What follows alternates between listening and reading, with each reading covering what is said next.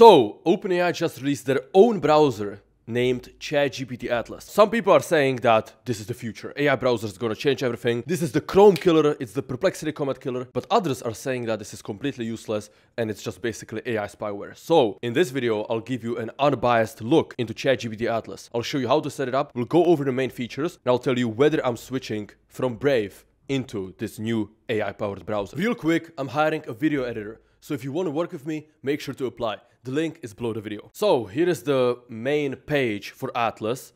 Right now it's for macOS only. The main thing is the sidebar, which I'm gonna show you. And honestly, they did take inspiration from Perplexity. A lot of the features that were months ago added to Perplexity Comet are just coming into ChatGPT, which, by the way, if you're watching my channel, you will know that this is the strategy that the big companies do. They put out their AI models out there through the API, and then they wait. They wait to see what works. And once something works, once there is interest in some type of application, they pounce on it and they recreate it themselves and steal all of the revenue and customers. So this is what OpenAI is basically doing with the AI browser. Now, another thing is that it can open, manage your tabs. This is actually useful, right? And again, we're gonna get into that in a second. The agent mode is the most controversial feature, but also the feature with the most potential because it can operate the browser for you and take actions, right? There's also this ChatGPT highlight, like Grammarly, but more advanced, right? So we'll also look at that. Now, this is where I probably have to disagree with OpenAI, that you're in control. But there are several issues with this that you do need to know before choosing to switch to ChatGPT Atlas. So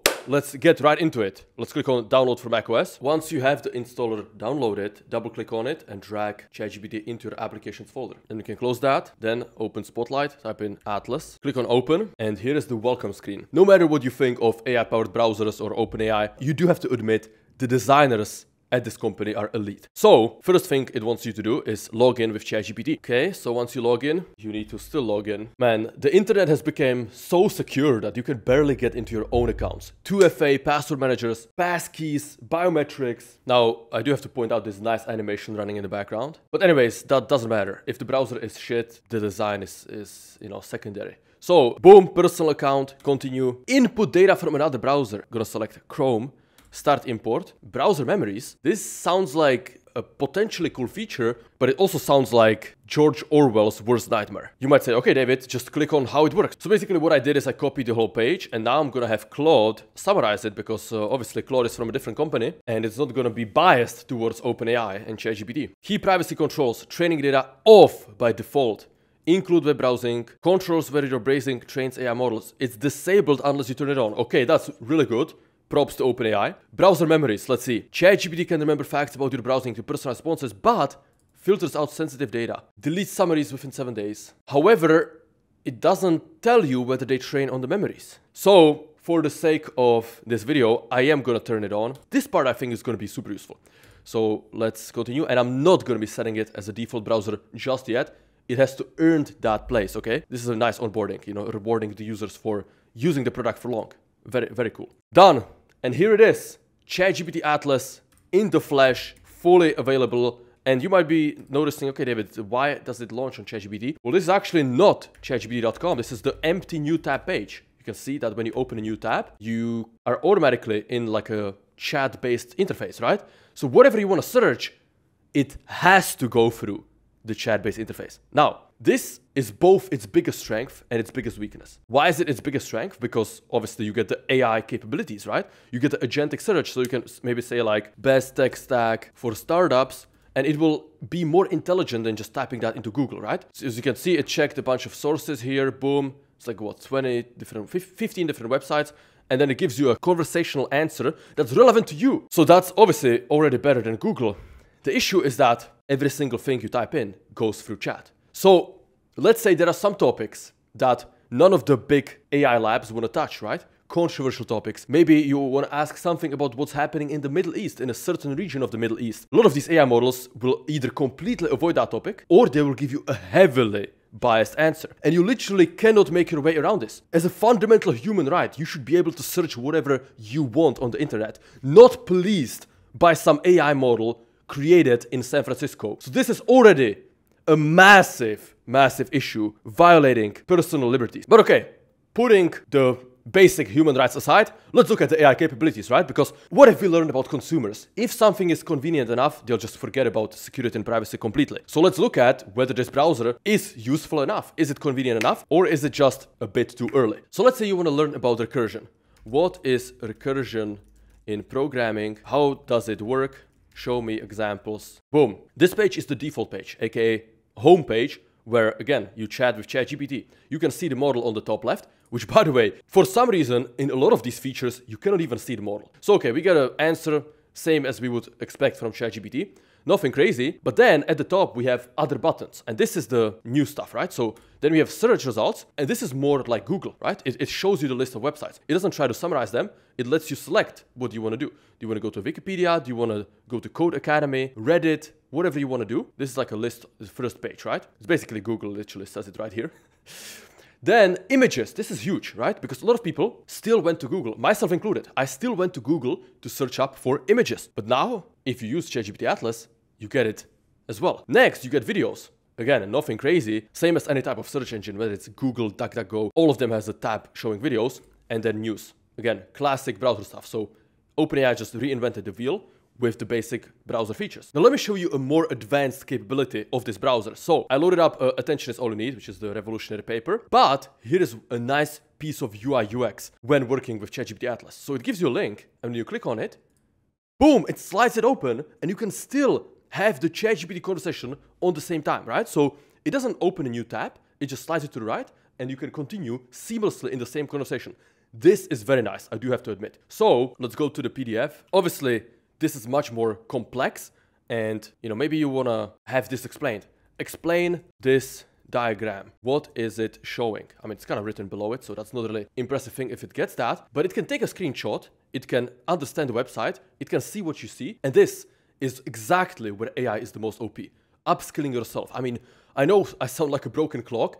I say this in like every other video, but vibe learning, using AI to improve yourself, to increase your skill set, to increase your experience, to become a better programmer, to become better at whatever skill you need to do. So this is a beautiful example, right? Maybe a new hot research paper comes out. Attention, All You Need is kind of old. So let's look at this one. Okay, and I'm gonna say, what is unique / interesting about this paper? So this is a new paper from DeepSeek that came out a few days ago that basically lets you store context in pixels. Very exciting stuff. But again, it's a pretty long research paper. I mean, it's not that long, 20 pages, but still, 20 pages nowadays with all the short form content and attention spans, it's pretty long, okay? So we can speed up our learning by using ChatGPT Atlas to kind of help explain some of these more advanced concepts. So here are the key unique points about the DeepSeek OCR paper. It treats scans document not just text to OCR, compresses them visually into a small number of vision tokens that still let an LLM recover the text. It achieves very high accuracy, 97%, when the ratio of text tokens to vision tokens is less than 10x, meaning it can shrink the token count by 10x while retaining most information. This is huge, right? So already by asking like a single prompt about this paper, I understand the core idea that the people behind DeepSeek have figured out how to basically 10x token windows and context limits of any model. Okay, but this is still the assistant. The main thing that is making rounds is the agent mode, right? This is where ChatGPT Atlas can take charge, take control of your browser and do stuff for you. So here I am on YouTube and I'm going to enable agent mode and I'm going to tell it, load up the live stream of ChatGPT Atlas and tell me what the sentiment is in the comments, right? So pretty simple task that any human can do in a matter of 10-20 seconds, but there it is, right? So now it's getting control. You can see that by these blue corners. It typed in ChatGPT Atlas live stream. Let's see if it figures it out. That the first is a sponsored video and we can see the reasoning on the right. This is very fascinating, watching the reason. It did open the live stream. Scrolling to the comments. There it is. Nice. It found the comments. Now it's probably taking a screenshot and reading the comments. Again, I'm not touching the keyboard. My hands are completely off. It's doing it by itself. It's scrolling somewhere, looking for the sentiment that people are saying. The live stream video's comment section mainly contains sarcastic and critical remarks rather than enthusiasm. Many top comments joke that ChatGPT Atlas seems like just a Chrome plugin. So yeah, it's built on top of Chromium, so OpenAI didn't really invent any new technology here. Or that it's essentially Chrome with ChatGPT as the home tab. Several users note that CEO Sam Altman looked unprepared or even baffled during the demo. So it completed a task, took like a minute to do something that you could do in 10 seconds. And the issue is that you could do it better in 10 seconds, right? Because you would get the unfiltered thoughts that people think. Like Sam Altman looks more surprised than any of us. this just feels like it could be a Chrome plugin. You know, you get the raw info. Well, this is like filtered down. And I think this is honestly a pretty scary thing about the future, that a lot of people will get this filtered down opinion. Now, you might say like this is already what news anchors are doing, right? When the average person is watching the TV, you know, and they're like looking at what the pundits are saying and telling them what to think, it is kind of similar to this. But I think AI browsers take it to the next level where, again, the people who are not at the cutting edge of AI, or people who just believe everything that the government or news tells them, I think they're going to get completely one-shotted by this. Because again, instead of getting the raw input and seeing what people feel, they'll just ask ChatGPT, and ChatGPT will give them the watered down version, you know, the politically correct version that fits with the underlying bias baked into the model. And this is, again, the biggest issue, is that when you use an AI browser, your entire access to the internet, your entire worldview is determined by a single large language model that has a built-in bias based on the people running the company behind it, okay? So just choose carefully is what I would say. Let's try one more thing with agent mode. So again, you can click on plus here and enable agent mode. Now you also have all the other stuff inside of ChatGPT, but notice one thing. You cannot select the AI model. There is no model selector, which is just baffling that inside of Assistant, you don't know if it's using ChatGPT Instant, if it's using ChatGPT Thinking, but you just don't know. Like, that's wild. That's absolutely wild, and it's unacceptable as someone who pays $200 a month to not have control over which AI model is being used. Crazy. So let's give it a task. Open up Elon Musk's Twitter account and tell me what his last 5 tweets were. Let's see if agent mode can do this, and I'm using Google just to troll OpenAI. All right, there it is. The first time it like takes the browser, it's pretty fast, right? It doesn't delay that, so that's good. But usually it's very slow in between actions. Okay, it found Elon Musk's Twitter account. It's loading. Now it needs to start scrolling.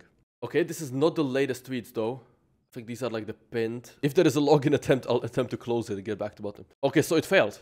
It failed to open the latest tweets. Instead, it found his most popular tweets or something. So this is a good demonstration of actually the slowness of agent mode and the limitations of it. A lot of times it struggles to do basic tasks, to be honest. Even like operating Google Docs, it can't even type text. But one thing that is good is that you can run it in multiple tabs, right? So I can say, scroll some more and give me the raw text of the comments. Boom, I can launch an agent mode task in one browser tab, switch to another, and do another one. Scroll some more and tell me what people think, right? So both of these are running. You can see this icon. So maybe I'm, here, like learning about recursion, and all of these are running agent mode. This is really powerful. This is a clear indicator that in the future, you will be managing a team of agents, right? You will be overseeing a bunch of AI agents that, like a CEO is overseeing a company. The problem with this is that the current interface, what is this? Like, you have to switch between browsers like that and see what your agents are doing. This is not the right interface. So my prediction is that there is going to be an AI-powered browser that gives you like a dashboard, right? So you feel like a pilot in a cockpit. You can oversee what's happening, what all of your AI agents are doing. Not that you have to switch between browsers like that to see if the agent mode is stuck on something or if it has finished or what it is doing, right? The current UI of the browser is not optimal for the AI agent era. Now, one thing I do have to point out is that using browsers like Comet or Atlas comes with serious vulnerabilities and security issues. So this is a report from Brave, which is the company behind Brave browser. And essentially they found several serious issues in Perplexity Comet, which is basically what ChatGPT Atlas is based off of, right? Like OpenAI took heavy inspiration.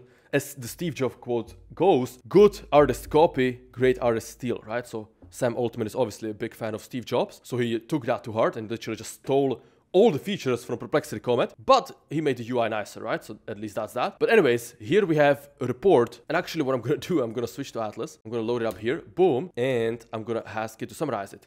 Give me a TLDR of this article. It kind of feels illegal having ChatGPT Atlas summarize the issues with browsers like ChatGPT Atlas. And really, if you want my opinion, I'm not going to be switching to an AI browser until it is security first, until it's privacy first, not AI first. Notice that this is an area where it has to be privacy first. When it comes to hardware, when it comes to the operating system, when it comes to a browser, it needs to be privacy first instead of AI first. And that's because this is really your portal to the internet. And if there is an AI in between that decides what you can and cannot see, that is a big problem for me personally and for a lot of people who are technical and who care about their privacy and security, especially when there are serious issues with AI-powered browsers, right? So let's look at this report. Brave's article reports security vulnerabilities in AI-powered browsers like Perplexity Comet. Key points. hidden or barely visible text in screenshots can inject malicious prompts into AI assistants. So basically here, you might think, okay, this is a blue background, but there might be like text that's barely visible to a human eye that the LLM can easily pick up, and that might include some harmful prompt injection instructions that will cause the agent mode to interact in ways that it shouldn't. And that is especially dangerous if you give it your login. So if you want to use ChatGPT Atlas to kind of test it out for yourself, I would highly advise you to not give it any login. Do not save your passwords in it. Do not put your credit cards in, because these models can get easily prompt injected, and that's especially risky in agent mode. And even visible text on normal web pages can hijack the AI behavior, right? So this website might have some instructions like go to that site.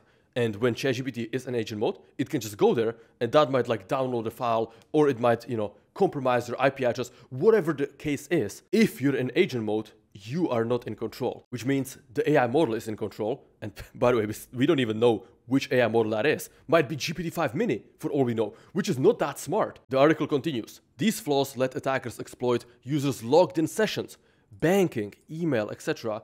by making the browser act on their behalf. So the core issue is LLMs fail to separate trusted user input from untrusted web content. Brave calls for isolating agentic browsing from normal browsing until stronger safety mechanisms exist. And I think this is the main point. Unless you're completely dumb, you do see that AI browsers are the future. 2026 will probably be the year of AI browsers. That is a pretty safe prediction to make. However, just because something is the future doesn't mean that you should adopt it right now. If we want to look at historical examples, Google Glass was like, 2012? And it was obviously the right thing. Augmented reality and virtual reality are the way. We can see that Meta, with their new glasses, are implementing it. And again, that's a pretty safe prediction that 5 years from now, your AI glasses that are augmented reality will be more useful in your smartphone.